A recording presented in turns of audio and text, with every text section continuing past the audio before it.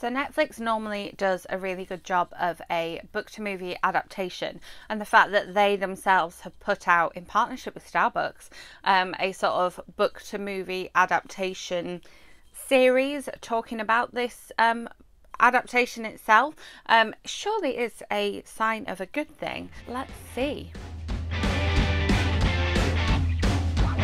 Welcome back, or if you are new here, welcome. My name is Katrina. I make bookish content here on this channel every week, and then movie reviews here at the weekend. In the description box below, you will find all of my social links, including my blog, my Goodreads, where I review most of the books that I read. I will leave a playlist of my book versus movie videos linked up above. And as always, I recognise that when an author signs over the rights or sells the rights to their book, it means that the movie studios or the TV producing companies can do with it what they want.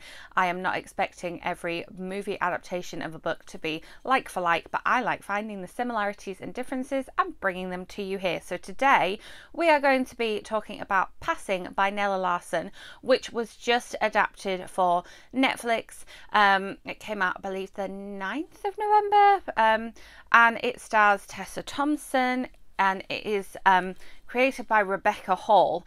I've watched quite a few interviews with Rebecca Hall talking about this, and she is clearly a massive fan of the book, and so I think that that really helps bring about this adaptation.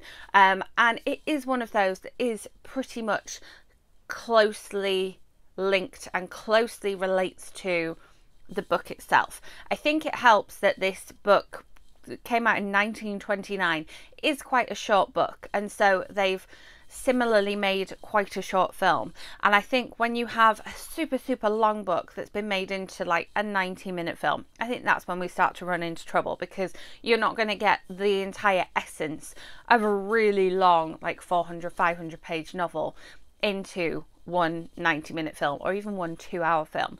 Whereas this book, I listened to the audio and I think it was like around about the 4-hour mark, and then the film itself is just over an hour and a half, and so I think it really fits well and translates well from book to movie.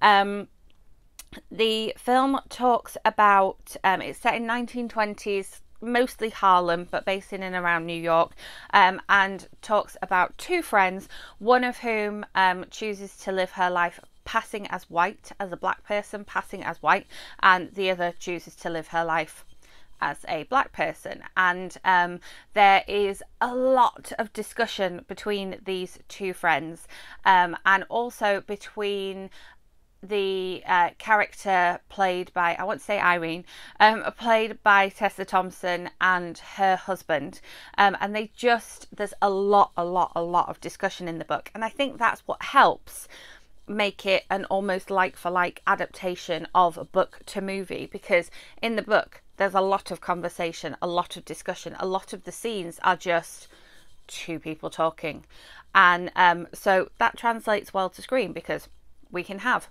two people talking. It's not like, oh, we have to go on this epic journey and we have to have this action scene and we have to have this slow build romance.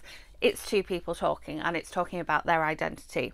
Now, what I think the film has done really well is Rebecca Hall thought and decided that she had to shoot this film in black and white, and it is also in 4:3.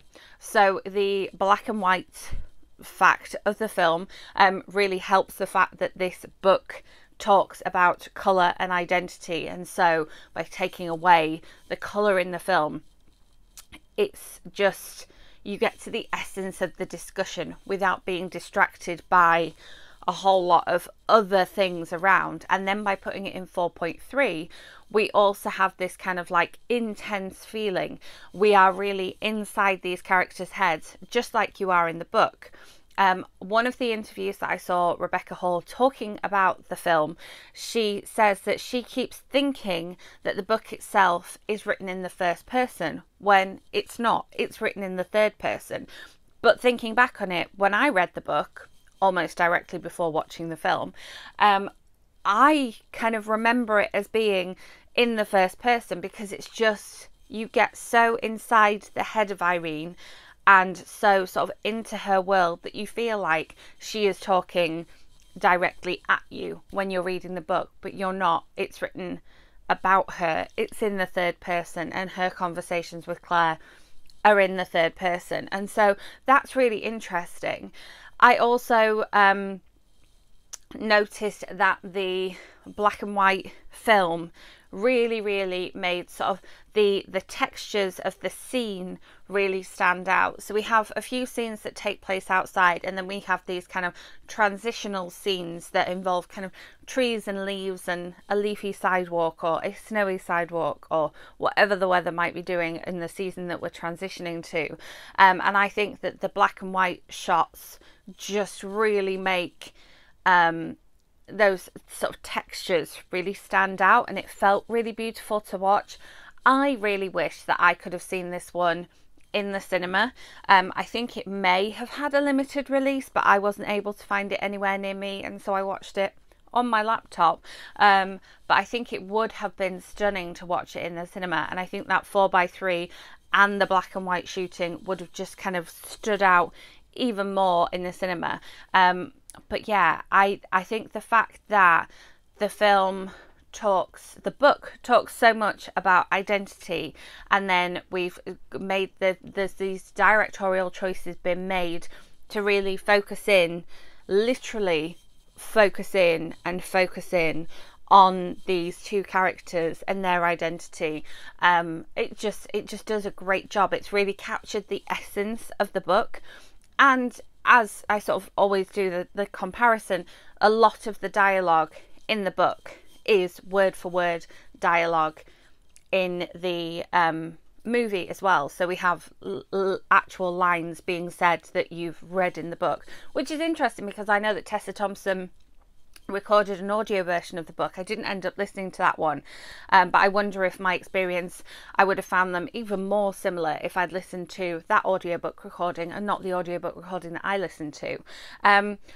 I feel like the only thing that felt really different for me was that the black and white shooting sort of added another layer of beauty to the film, and I could really appreciate the cinematography and the lighting and the directorial choices, which is really interesting when you then kind of go ahead and watch interviews with Rebecca Hall, because some of the choices that she made are so subtle, but when you see them and when you hear the reason behind them, you're like, oh, that's inspired. Just I could never do that job at all.